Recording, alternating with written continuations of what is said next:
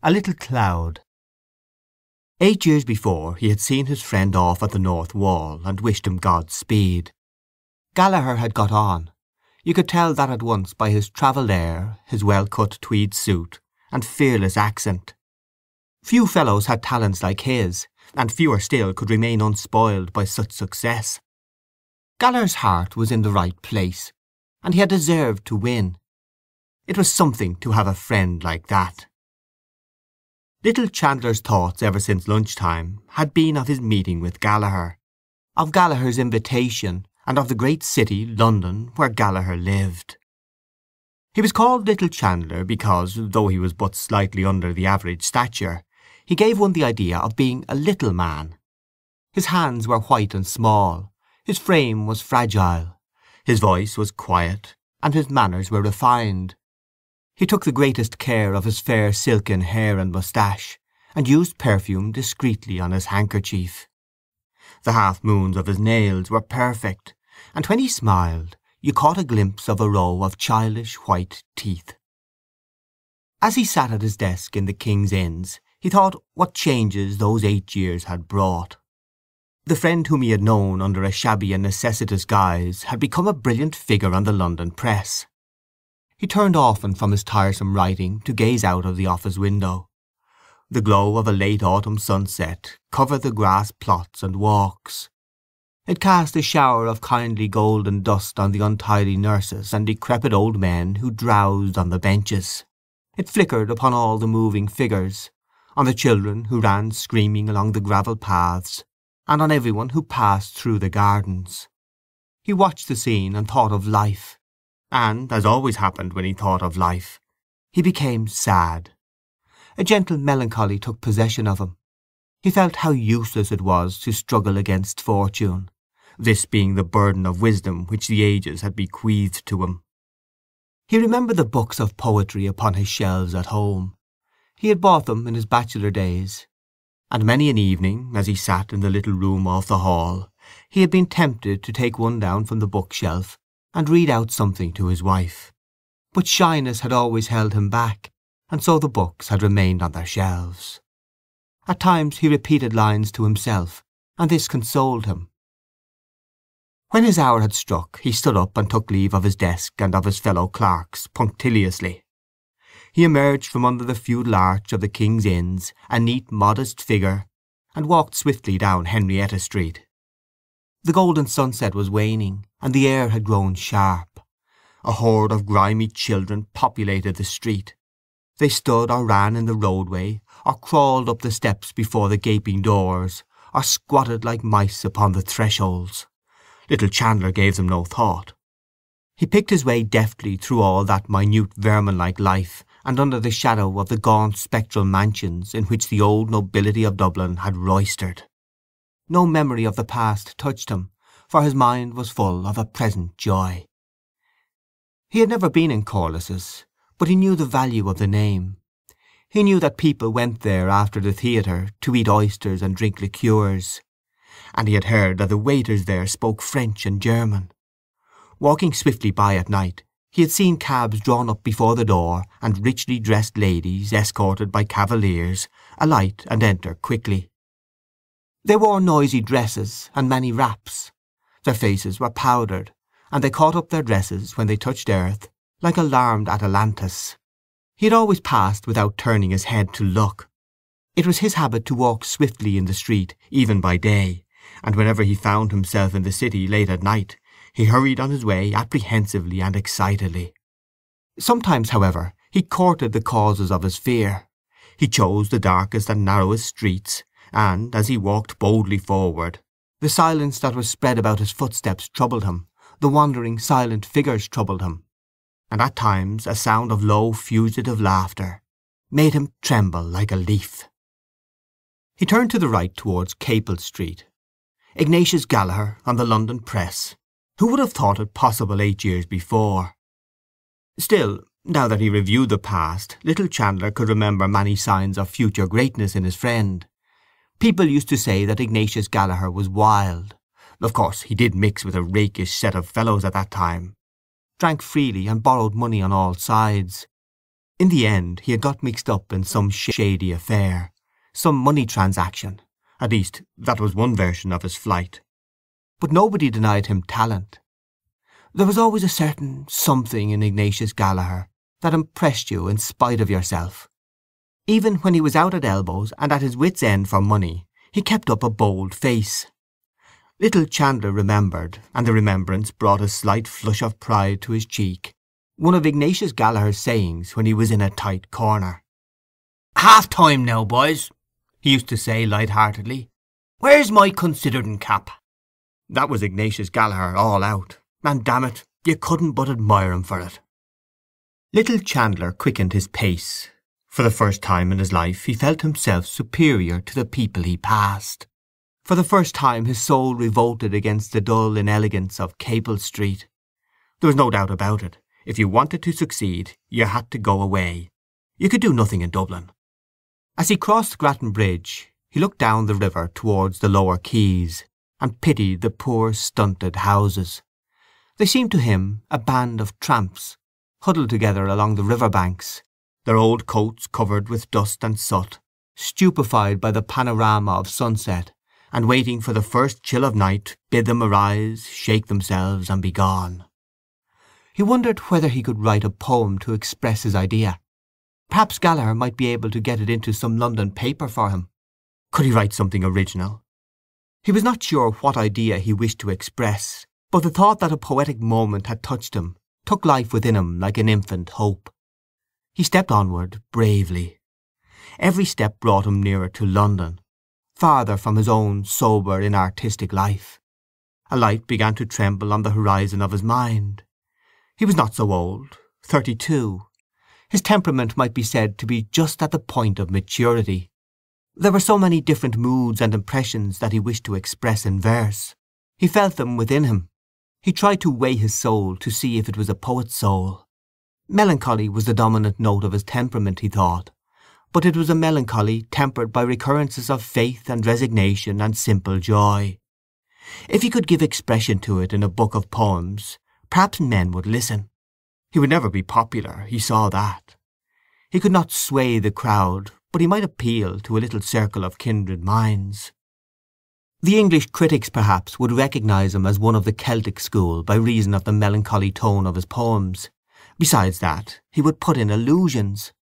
He began to invent sentences and phrases from the notice which his book would get. Mr. Chandler has the gift of easy and graceful verse. Wistful sadness pervades these poems. The Celtic note. It was a pity his name was not more Irish-looking. Perhaps it would be better to insert his mother's name before the surname. Thomas Malone Chandler, or better still, T. Malone Chandler. He would speak to Gallaher about it. He pursued his reverie so ardently that he passed his street and had to turn back. As he came near Corliss's, his former agitation began to overmaster him, and he halted before the door in indecision. Finally he opened the door and entered. The light and noise of the bar held him at the doorways for a few moments. He looked about him, but his sight was confused by the shining of many red and green wine-glasses. The bar seemed to him to be full of people, and he felt that the people were observing him curiously. He glanced quickly to right and left, frowning slightly to make his errand appear serious. But when his sight cleared a little, he saw that nobody had turned to look at him. And there, sure enough, was Ignatius Gallaher, leaning with his back against the counter and his feet planted far apart. "Hello, Tommy, old hero. Here you are. What's it to be? What'll you have?" "I'm taking whisky. Better stuff than we get across the water. Soda, Lydia, no mineral. I'm the same. Spoils the flavour. Here, garçon, bring us 2 halves of malt whisky like a good fella. Well, and how have you been pulling along since I saw you last? Dear God, how old we're getting. Do you see any signs of ageing in me, eh? What? A little grey and thin at the top, what?" Ignatius Gallaher took off his hat and displayed a large, closely cropped head. His face was heavy, pale and clean-shaven. His eyes, which were of bluish slate colour, relieved his unhealthy pallor and shone out plainly above the vivid orange tie he wore. Between these rival features his lips appeared very long and shapeless and colourless. He bent his head and felt with two sympathetic fingers the thin hair at the crown. Little Chandler shook his head as a denial. Ignatius Gallagher put on his hat again. "It pulled you down," he said. "Press life. Always hurry and scurry looking for a copy and sometimes not finding it. And then always have something new in your stuff. Damn proofs and printers, I say, for a few days. I'm deuced glad, I can tell you, to get back to the old country. Does a fella good, a bit of a holiday? I feel a ton better since I landed again in dear dirty Dublin. Here you are, Tommy. Water. Say when." Little Chandler allowed his whisky to be very much diluted. "You don't know what's good for you, my boy," said Ignatius Gallagher. "I drink mine neat." "I drink very little as a rule," said little Chandler modestly. "I nod half one or so when I meet any of the old crowd, that's all."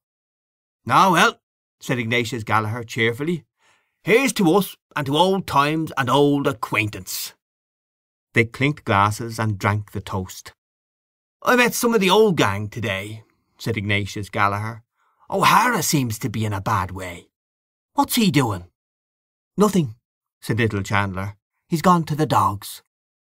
"But Hogan has a good sit, hasn't he?" "Yes, he's in the Land Commission." "I met him one night in London, and he seemed to be very flush. Poor O'Hara. Booze, I suppose." "Other things too," said little Chandler shortly. Ignatius Gallagher laughed. "Tommy," he said, "I see you haven't changed an atom. You're the very same serious person that used to lecture me on Sunday mornings when I had a sore head and a fur on me tongue. You'd want to knock about a bit in the world. Have you ever been anywhere, even for a trip?" "I've been to the Isle of Man," said little Chandler. Ignatius Gallagher laughed. "The Isle of Man," he said. "Go to London or Paris. Paris for choice. It'd do you good." "Have you seen Paris?" "I should think I have. I've knocked about there a little." "And is it really so beautiful as they say?" asked little Chandler. He sipped a little of his drink, while Ignatius Gallagher finished his boldly. "Beautiful," said Ignatius Gallagher, pausing on the word and on the flavour of his drink. "It's not so beautiful, you know. Of course, it is beautiful, but it's the life of Paris. That's the thing. Ah, there's no city like Paris for gaiety, movement, excitement." Little Chandler finished his whisky, and after some trouble succeeded in catching the barman's eye. He ordered the same again. "I've been to the Moulin Rouge," Ignatius Gallagher continued when the barman had removed their glasses. "And I've been to all the Bohemian cafes. Hot stuff. Not for a pious chap like you, Tommy." Little Chandler said nothing until the barman returned with 2 glasses. Then he touched his friend's glass lightly and reciprocated the former toast. He was beginning to feel somewhat disillusioned. Gallagher's accent and way of expressing himself did not please him. There was something vulgar in his friend which he had not observed before. But perhaps it was only the result of living in London amid the bustle and competition of the press. The old personal charm was still there under this new gaudy manner.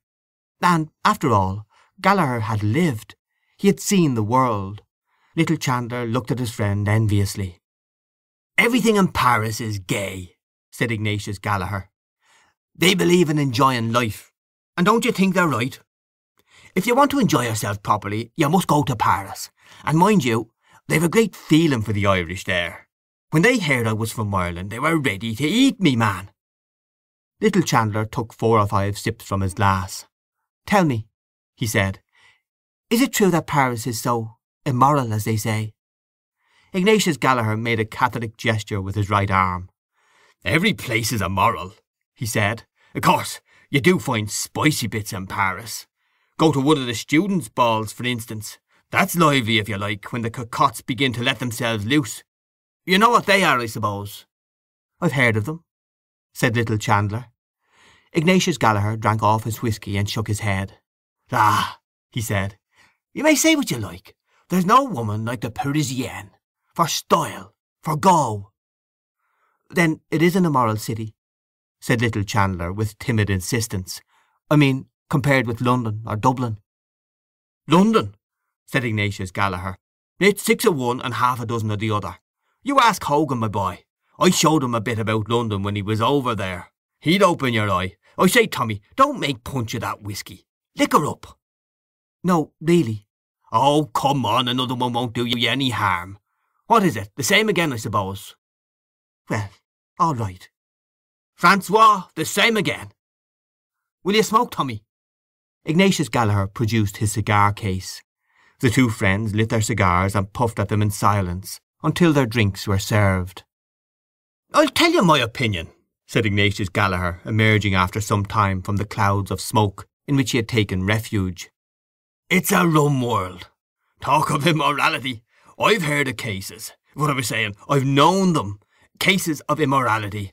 Ignatius Gallagher puffed thoughtfully at a cigar, and then, in a calm historian's tone, he proceeded to sketch for his friends some pictures of the corruption which was rife abroad.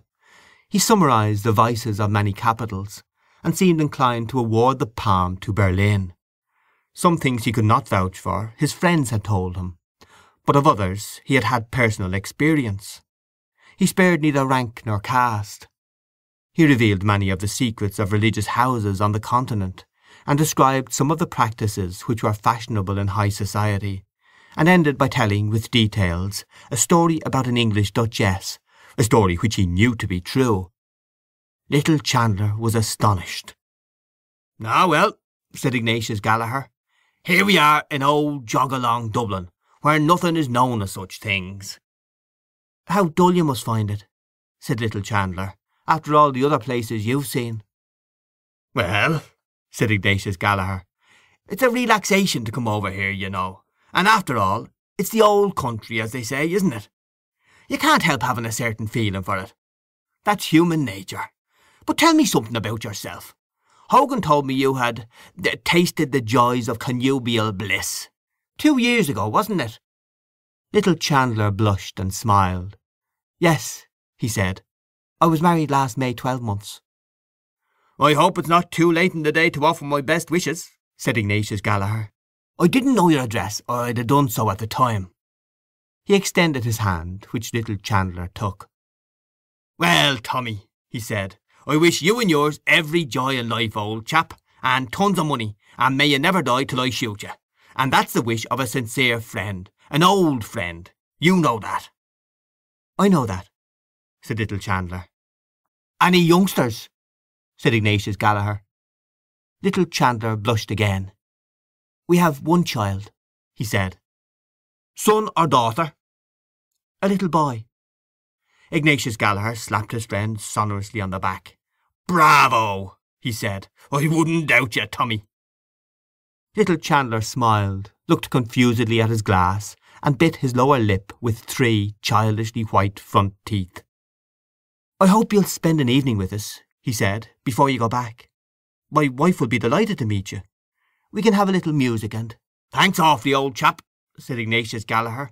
"I'm sorry we didn't meet earlier, but I must leave tomorrow night." "Tonight, perhaps?" "I'm awfully sorry, old man. You see, I'm over here with another fella. Clever young chap he is too, and we arranged to go to a little card party. Only for that." "Oh, in that case—" "But who knows," said Ignatius Gallagher considerately. "Next year I may take a little skip over here now that I've broken the ice. It's only a pleasure deferred." "Very well," said little Chandler. "The next time you come we must have an evening together. That's agreed now, isn't it?" "Yes, that's agreed," said Ignatius Gallagher. "Next year, if I come, per old honour." "And to clinch the bargain," said little Chandler, "we'll just have one more now." Ignatius Gallagher took out a large gold watch and looked at it. "Is it to be the last?" he said. "Because, you know, I have an AP." "Oh, yes, positively," said little Chandler. "Very well, then," said Ignatius Gallagher. "Let us have another one as a Juck on Durris. That's good vernacular for a small whisky, I believe." Little Chandler ordered the drinks. The blush which had risen to his face a few moments before was establishing itself. A trifle made him blush at any time, and now he felt warm and excited. 3 small whiskies had gone to his head, and Gallagher's strong cigar had confused his mind, for he was a delicate and abstinent person.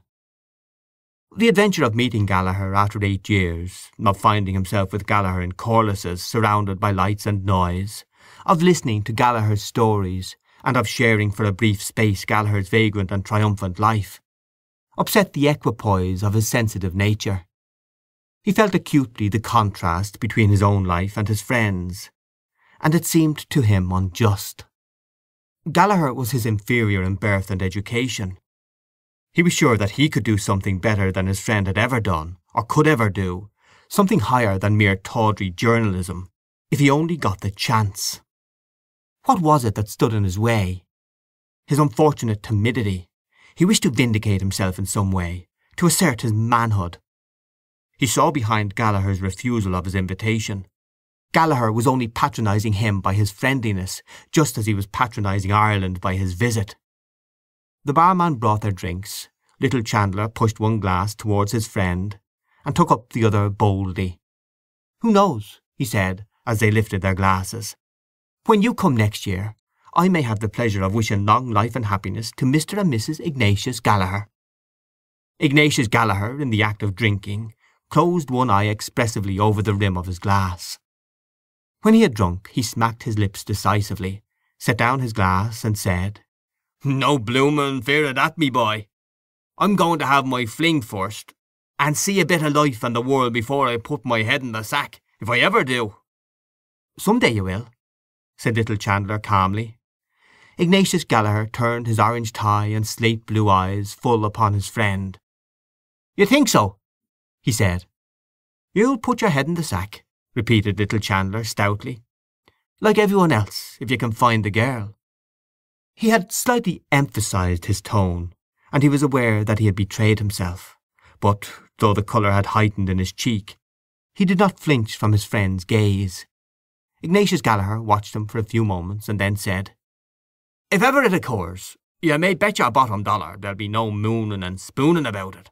I mean to marry money. She'll have a good fat account at the bank, or she won't do for me." Little Chandler shook his head. "Why, man alive," said Ignatius Gallagher vehemently. "Do you know what it is? I've only to say the word, and tomorrow I can have the woman and the cash. You don't believe it? Well, I know it. There are hundreds, what am I saying, thousands of rich Germans and Jews rotten with money, that'd only be too glad. You wait a while, me boy. See if I don't play my cards properly. When I go about a thing, I mean business. I tell you, you just wait." He tossed his glass to his mouth, finished his drink, and laughed loudly. Then he looked thoughtfully before him and said in a calmer tone, "But I'm in no hurry. I can wait. I don't fancy tying myself up to one woman, you know." He imitated with his mouth the act of tasting, and made a wry face. "Must get a bit stale, I should think," he said. Little Chandler sat in the room off the hall, holding a child in his arms. To save money they kept no servant, but Annie's young sister Monica came for an hour or so in the morning and an hour or so in the evening to help. But Monica had gone home long ago. It was 9:15. Little Chandler had come home late for tea, and, moreover, he had forgotten to bring Annie home the parcel of coffee from Bewley's. Of course, she was in a bad humour, and gave him short answers. She said she would do without any tea, but when it came near the time at which the shop at the corner closed, she decided to go out herself for 1/4 pound of tea and 2 pounds of sugar. She put the sleeping child deftly in his arms and said, "Here, don't waken him." A little lamp with a white china shade stood upon the table, and its light fell over a photograph which was enclosed in a frame of crumpled horn. It was Annie's photograph. Little Chandler looked at it, pausing at the thin, tight lips. She wore the pale blue summer blouse which he had brought her home as a present one Saturday. It had cost him 10 and 11 pence. But what an agony of nervousness it had cost him! How he had suffered that day, waiting at the shop door until the shop was empty, standing at the counter and trying to appear at his ease, while the girl piled ladies' blouses before him, paying at the desk and forgetting to take up the odd penny of his change, being called back by the cashier, and finally striving to hide his blushes as he left the shop by examining the parcel to see if it was securely tied. When he brought the blouse home, Annie kissed him and said it was very pretty and stylish. But when she heard the price, she threw the blouse on the table and said it was a regular swindle to charge 10 and 11 pence for it. At first she wanted to take it back, but when she tried it on she was delighted with it, especially with the make of the sleeves, and kissed him and said he was very good to think of her. Ah. He looked coldly into the eyes of the photograph, and they answered coldly. Certainly they were pretty, and the face itself was pretty, but he found something mean in it. Why was it so unconscious and ladylike? The composure of the eyes irritated him. They repelled him and defied him. There was no passion in them, no rapture. He thought of what Gallagher had said about rich Jewesses. Those dark oriental eyes, he thought. How full they are of passion, of voluptuous longing. Why had he married the eyes in the photograph? He caught himself up at the question and glanced nervously round the room. He found something mean in the pretty furniture which he had bought for his house on the hire system. Annie had chosen it herself, and it reminded him of her. It was too prim and pretty. A dull resentment against his life awoke within him. Could he not escape from his little house? Was it too late for him to try to live bravely like Gallagher? Could he go to London? There was the furniture still to be paid for. If he could only write a book and get it published, that might open the way for him. A volume of Byron's poems lay before him on the table. He opened it cautiously with his left hand, lest he should waken the child, and began to read the first poem in the book. Hushed are the winds and still the evening gloom, not e'en a zephyr wanders through the grove, whilst I return to view my Margaret's tomb, and scatter flowers on the dust I love. He paused. He felt the rhythm of the verse about him in the room. How melancholy it was. Could he too write like that? Express the melancholy of his soul in verse? There were so many things he wanted to describe. His sensation of a few hours before on Grattan Bridge, for example. If he could get back again into that mood. The child awoke and began to cry. He turned from the page and tried to hush it, but it would not be hushed. He began to rock it to and fro in his arms, but its wailing cry grew keener. He rocked it faster while his eyes began to read the second stanza. Within this narrow cell reclines her clay, that clay where once... It was useless. He couldn't read. He couldn't do anything.